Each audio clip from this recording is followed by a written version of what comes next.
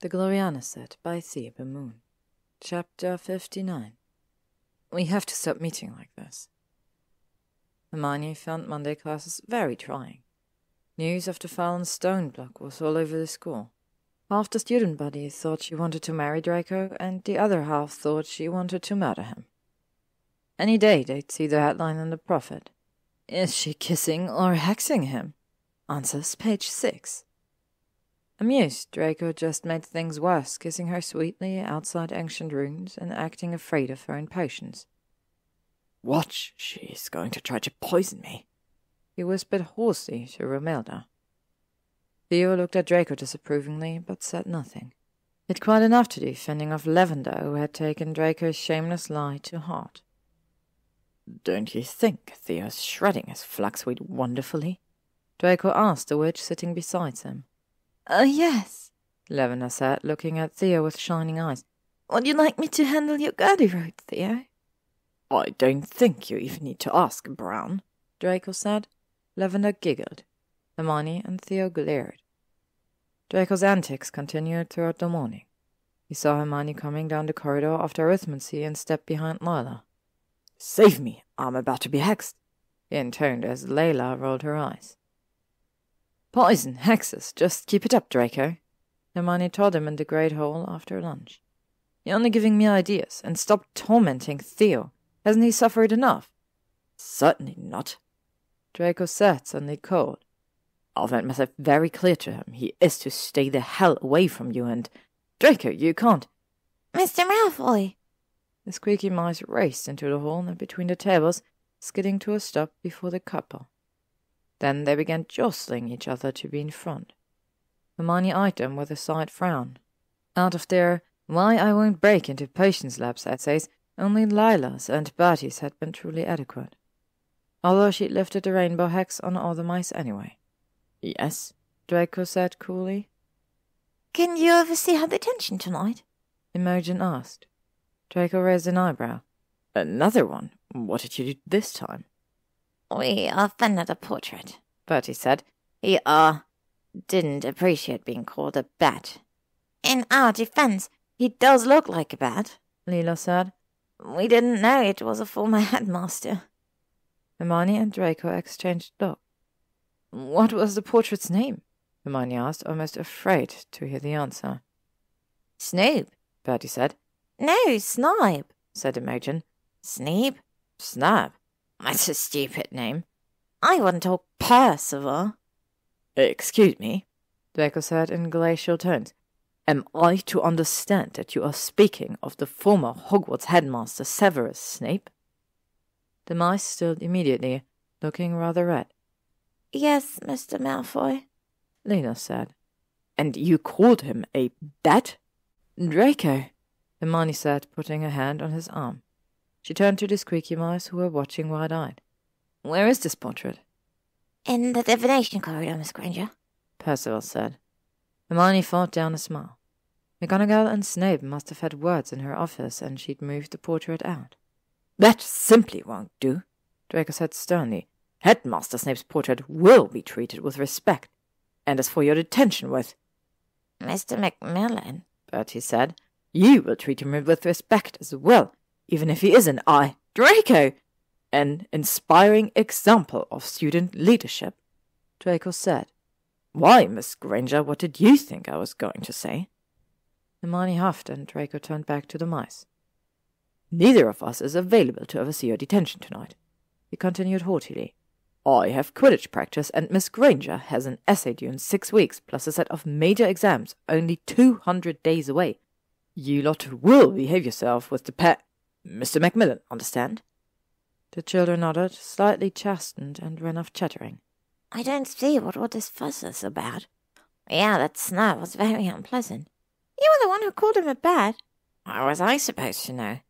Do you think his nose really looked like that? Draco and Hermione entered the great hall with Draco rumbling. Severus hated divination. Hermione was a little annoyed as well. How could they slip into the Everard the Evil alcove with a painted Snape glooming all over the corridor? They paused by the hourglass cabinet, now magically repaired with all the house tools restored to their proper levels. Draco was still frowning toward the divination corridor. Thin velvet robes ringed the fallen stone block, which had been in the shadow all morning. Hermione stepped closer, curious, for something seemed different.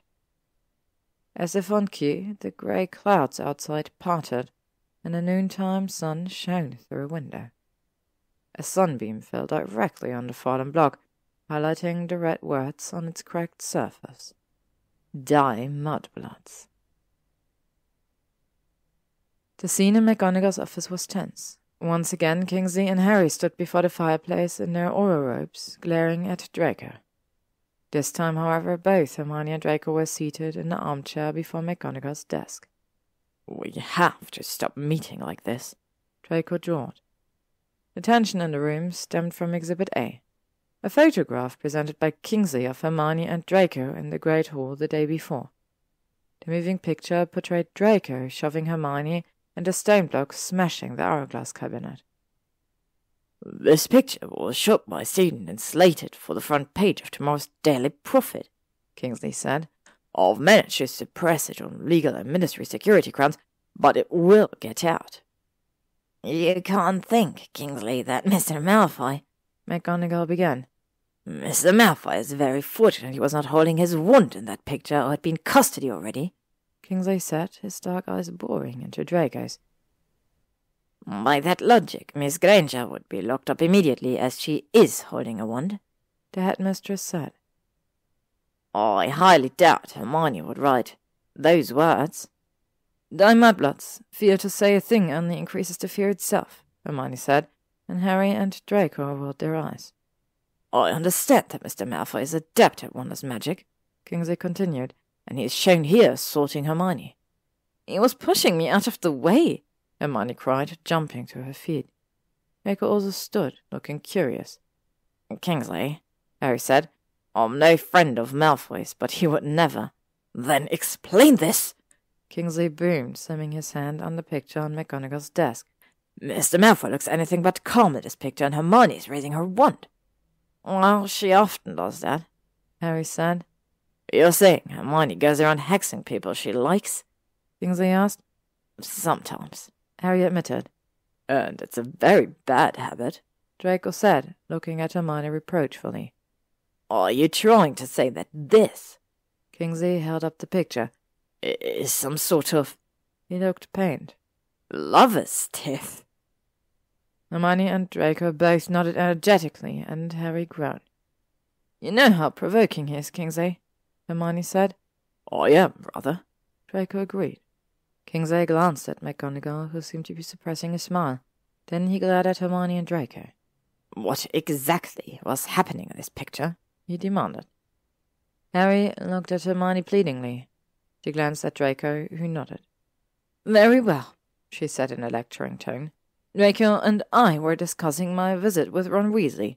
I told Ron about our relationship, and Ron called me a Death Eater whore."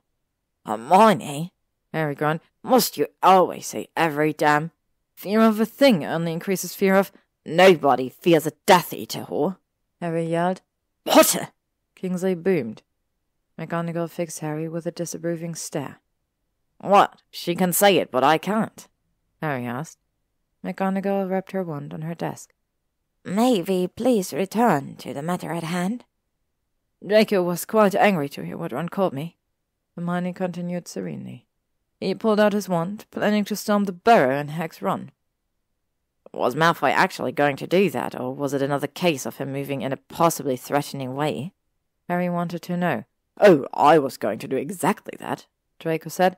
"That weasel was going to be well and truly named, if you know what I mean."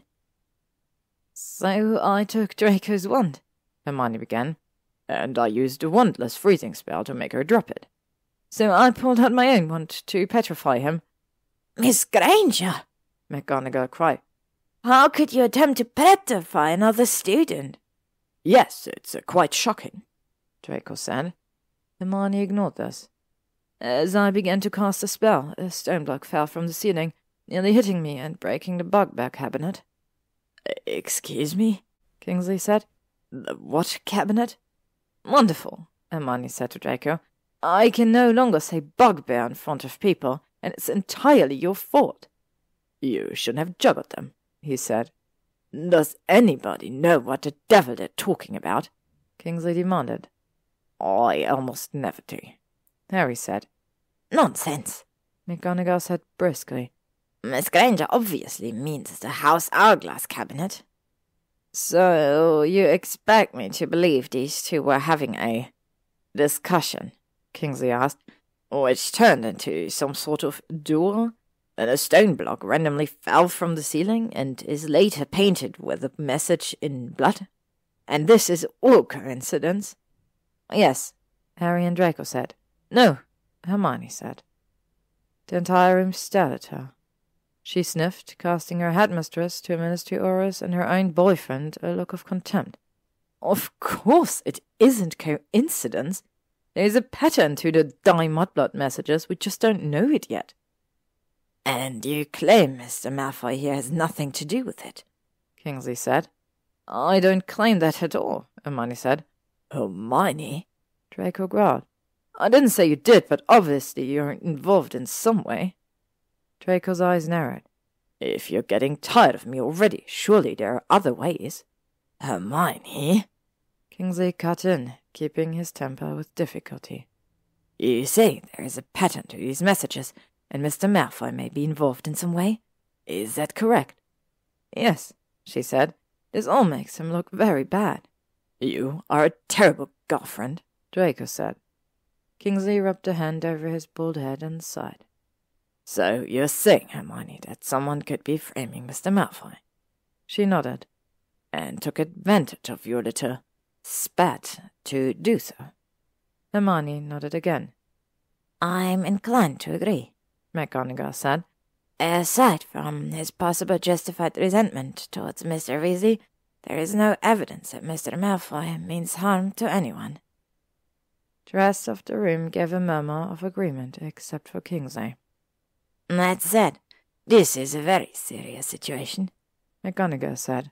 This is the 3rd message to appear, and I've been getting and letters from parents of Muggle-born students. I now expect more. A number of students have already left Hogwarts. We have the inter-house Quidditch match in 3 days, and I expect a large number of guests. The headmistress looked at all of them, her face grim. And if we do not solve this mystery soon, these threatening messages could shut down the school. Like the Chamber of Secrets, Hermione breathed. Head Auror Shacklebolt, I would like to request Assistant Auror Potter's presence at Hogwarts until the situation is resolved, McGonagall said. It would help reassure both parents and students. We have Muggle-born staff members to think of as well.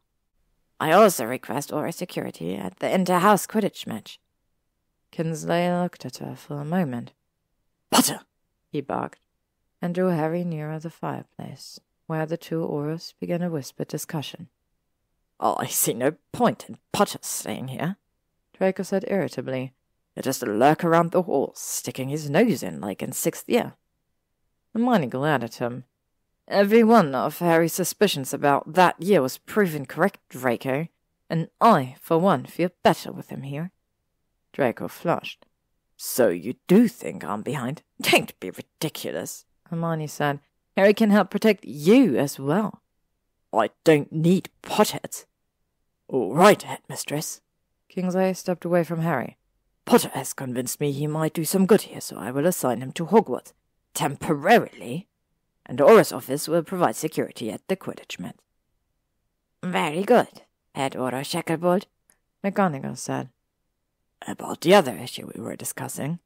I do apologize, Head Auror Shacklebolt. The headmistress looked smug. But given the circumstances, I simply cannot spare the time to visit St. Mungo's. Celeste Rosier cannot remain a pygmy puff, Kingsley insisted. She holds valuable information, and nobody can return her to her original form. Nonsense. There is no reason why Sally's current form should impede your investigation. McGonagall sat, eyes gleaming behind her spectacles. Hermione looked at the old woman with interest. There was definitely some bad blood between the headmistress and the Death Eater witch. Surely, McGonagall continued, your clever Aurors can figure out a way to communicate. Kingsley scowled, then addressed Hermione. You say that was standard transfiguration, but think back, perhaps the incantation. I'm sorry, Kingsley, Hermione said, sounding much like McGonagall. I just don't know. It was a very hasty spell after all. But if you could just try to. Hermione tried to look upset. Maybe, she said feebly, maybe I can face her next week. Honestly, Shacklebolt, show some sensitivity, Draco drawled, patting Hermione's hand. There. Kingsley glared at both of them, but said nothing. I expect regular reports, Potter, he snapped, stepping up to the fireplace and scooping up a handful of flue powder. Flash of purple, and he disappeared in the flames. You are all free to go, McGonagall said, looking at them over her glasses. I trust I don't have to tell any of you to be discreet once you leave this office. You might want to tell Potter again, Malfoy said, since he occasionally feels compelled to share classified spells with dimwits. Draco! Hermione hissed, taking his hand and pulling him towards the door. Oh, the next few days were going to be horrid. What are you doing? Draco asked as she dragged him down the spiral stairs towards an empty alcove on the 3rd floor, concealed by tapestry. I'll snug you if you like, but I'm still quite cross about... Draco! A sweet voice, soft but oddly penetrating, sang out from the other end of the corridor. Draco groaned softly, for it was Luna, of course, wearing a long blue cloak and carrying her heart-shaped net. Lovegood? Draco said, through slightly gritted teeth. How are you? Luna, remember? And I'm just lovely. Draco, thank you for asking. The Ravenclaw beamed at him. Neville was quite helpful with my plan to create a meditation garden near the Malfoy cellars. He says magical bee balm will attract duxies and butterflies and actually absorb the blood still dripping into... Draco looked horrified, as well he might, and Hermione quickly stepped in. What are you trying to catch today, Luna? She asked, although she knew the answer. Love diggers, of course, Luna giggled, then she frowned. I expected them to swarm around you two, but I don't see any at all. Hermione didn't know whether to be relieved or offended. It's a beautiful day, she hazarded. Maybe they're all outside. Luna shook her blonde curls. Oh, no, she said. Love diggers are like small, enclosed spaces like that alcove there. She pointed to the nearby tapestry, portraying magical monks weeding a garden. Perhaps if you two went in there and were a bit creative. Hermione? Arnie strode up to them, waving a parchment. Oh, bugger. I've been looking for you since lunch, the head boy cried. We're choosing a guest announcer for the Quidditch match. He stopped at the sight of Draco. The Slytherin cast Ernie a hooded, contemptuous look, but remained silent. Is there a list? Hermione asked, moving closer to look at it. Ernie nodded. I'm trying to get Puddlemere as captain, but the prefects want George Weasley. Hermione almost groaned aloud. George had become a bit of a radio personality after the war, following up on his Pottermore fame. He even had his own weekly show, sponsored, of course, by Weasley's Wizarding Wheezers. Well, that won't do at all, Hermione said with decision. There they are! Luna waved her net wildly, nearly clocking Draco on the head. Stand a little closer to Ernie, will you, Hermione? The diggers just love you two. Draco stepped forwards, displeased. That will be quite enough, he said in rolling tones. Hermione has enough to be going on with without doing your job, Macmillan. He slid an arm around Hermione. And I'd wager Luna here has many fine suggestions for a guest announcer. Draco's lip curled. As I recall, she's done the job herself. Oh, yes. Luna lowered the net and took Ernie's arm. Have you considered my father? She asked, drawing him down the corridor. He was quite a public speaker in his day. Why, in 1986 he hosted... Hermione stared after them, open-mouthed. She honestly couldn't decide who would be worse, George or Xenophilius. She spotted another figure in the corridor and took Draco's hand, drawing him behind the tapestries. I'm not snogging you here, Draco said decidedly. Not with Lovegood running around with that net. Let's—" "No, no," Hermione said, pulling away. "Harry," she hissed. "in here." She stuck out an arm from behind the tapestry and flapped it up and down. "Oh, there you are, Hermione," Harry said, slipping into the alcove. "I was looking for Malfoy." "Sorry, Potter," Draco said. "I don't swing that way." Harry scowled. "Harry," Hermione said, casting a spell against the eavesdroppers and ignoring the byplay. "We're running out of time. We have to get a sample of Lucius' blood." "I know," Harry said, reaching into the pocket of his aura robes. "I have it right here." He held up a vial filled with deep red blood. Hermione felt like hugging him and almost did, except the alcove was very small and hugging him would push him into Draco, which neither wizard would particularly appreciate. So she contented herself with beaming at Harry and hugging the sleeve of his aura robe. Harry smiled down at her, a smile that widened when Draco cleared his throat significantly. "How do we know it's my father's blood?" Draco asked. Harry pulled out his wand and tapped the vial, revealing Lucius Abraxas Malfoy in glowing gold letters. "We got lucky," he said. Lucius' blood was amongst those drawn to test for Azkaban's magical virus. "I read about this," Hermione said eagerly. "It was in St. Mungo's monthly newsletter. The hospital has a program to control the virus that involves identifying carriers." Harry nodded. "Lucius is a high-profile prisoner, and there'd be no end of trouble if he fell ill. He's clear of any viruses, so the vial was put into storage." "How did you get the vial?" Hermione asked. "Penelope Clearwater." Harry put his wand and the vial back in his pocket. "She's working there under St. Mungo's apprenticeship program. I gave her co-worker a 10-ton toffee and nicked the vial while she was sorting him out." "And what if she discovers?" Harry grinned. "She won't. I filled another vial with my own blood." "They're magical labeling vials," Hermione said. "How did you fool it into thinking it had Lucius' blood?" Harry rolled his eyes. "I dropped my blood into it while ranting about my hatred of muggles and how I missed abusing house elves. Merlin's pens, Hermione. It's a stupid vial. I put Lucius' blood into it, fixed the name with a stasis charm, then replaced it with my blood." "We need to tell someone. We can't allow St. Mungo's to use vials vulnerable to tampering," Hermione said. "Hermione, I'm not wrecking my aura career over a vial that you asked for." Just right, Penelope, when all this is resolved." "This will never be resolved if you two don't stop bickering," Draco said, drawing glares from both Hermione and Harry. "I'd like to hear about the progress that Potter has made, if any, on getting my father's visitor logs." "It seems like I do all the work around here," Harry grumbled. Hermione sniffed. "Perhaps you'd rather create an experimental blood potion from scratch?" "It is an eternal mystery to me," Draco said loudly, "that you two ever managed to defeat Voldemort. I say the two of you because nothing can convince me that the weasel was anything but comic relief." Harry and Hermione began sputtering, but the Slytherin just rolled on. "But I'm going to assume that Potter does have the ability to conceive and execute a viable plan, and will once again ask if he has obtained my father's visitor logs." Hermione felt a little abashed, and she knew Harry did too. Merlin Draco sounded just like Theo there. Did all Slytherin men give stern little lectures like that? And why was it so sexy? "I don't have them," Harry admitted.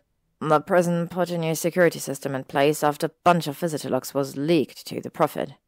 The Ministry is still getting flocks of owls complaining about recorded visits to Azkaban from manicurists and tailors and," he coughed, "women offering, services." Draco shot Hermione a lewd look, obviously expecting her to be outraged, but she just smiled. "Parliaments," she said brightly. "What?" Harry and Draco asked, looking identically baffled. "A group of owls is called a parliament. It's like a murder of crows." "Is that what you did while you lot were hunting Horcruxes, Hermione?" Draco wanted to know. "You just walked around saying, 'It's a tiara, Harry, not a diadem. You see how it tapers around the head?'" Draco ignored her glare and continued. "I stand by my earlier statement that the fact you two managed to fulfill such a needlessly complicated quest to defeat the dark Voldemort is nothing less than a miracle." Hermione turned back to her friend. "Harry," she said, all cool politeness, "perhaps you'd like to continue your explanation of Azkaban's new security measures surrounding visitor logs." "Yes, of course," he answered just as politely. Visitors' logs are considered classified information to prevent leaks, and even auras require a warrant to gain access.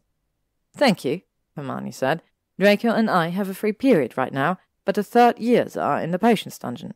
We can meet at the potions lab at 4 o'clock.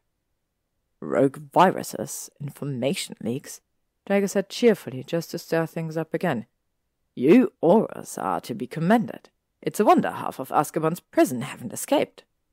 Auras aren't in charge of Azkaban anymore, Harry told him through clenched teeth. The prison is now run by a special department overseen by St. Mungo's. Hermione nodded. With the departure of Dementors from Azkaban, the Ministry had developed the MSA, or Medical Security Agency. MSA guards were part healers, part auras, and the goal was to treat and rehabilitate as well as incarcerate the inmates. Oh, I feel safer already, Draco was drawling. The two men glared at each other, each with a back against the wall in the narrow alcove, arms crossed, only 2 feet apart. Hermione had enough. They were both insufferable. She slipped out of the alcove and cast a complicated skein of strong words on the tapestry. He had no doubt Draco and Harry would break through, but it would take time and cooperation. Well, you look quite smug, Hermione, said a smooth voice as she was scaling the 3rd floor stairs towards the Gryffindor Tower. What have you done this time? The voice was playful, but when she turned her head, she could see that Blaise Zabini's face was quite the opposite. She had never seen his eyes so cold. I just trapped Harry and Draco together in an alcove, she said. You know, the good one for snogging behind the tapestries of the magical monks. You never cease to fascinate me, he said. Hermione merrily smiled and turned to leave, but Blaise's voice stopped her. Hermione, he said tightly, is Potter staying here for Ginevra? Turned back. Blaise always knew the latest gossip. He was worse than Theo. No, she said carefully. He's here to help McGonagall reassure parents after the 3rd blood message. Blaise blinked his long, dark lashes. That's the story, anyway. It happens to be the truth. Perhaps. Another slow blink. Tell Ginevra she can't hide from me forever. Hermione touched her wand inside her robe pocket. She's not hiding. I'm not telling her anything, and that sounded like a threat. Relax, little lioness, he said with a condescending arch of his eyebrows. I'm not threatening anyone. I just want to talk to her. He leaned towards her, and his voice took on a husky timbre. Tell her, Hermione. Tell her not to be frightened. Tell her. His voice became breathy. I know she misses me. Hermione's pulse sped up a little under Blaise's lethal charm, but was too smooth, too practiced, too cold. His whispers weren't like Draco's with that dangerous heat, or even Theo's with that smiling quality. So she leaned forward, letting her own voice fall to a whisper. "Aye, Blaise," she breathed. "I'll tell her to stay the hell away from you." He leaned back, eyebrows drawing down in what would be a fiery glare on anyone else's face.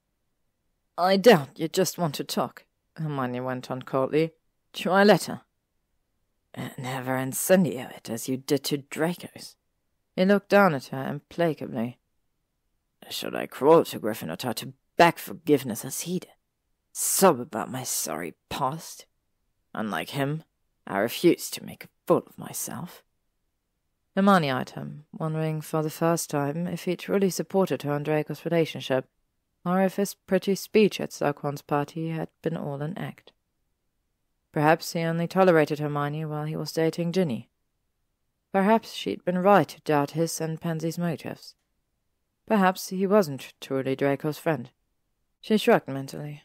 Blaise probably liked Hermione well enough, in his own way, just as he cared for Ginny in his own way. Just didn't like his way. "Go whisper to some other girl," Hermione said, nettled by his assessment of Draco.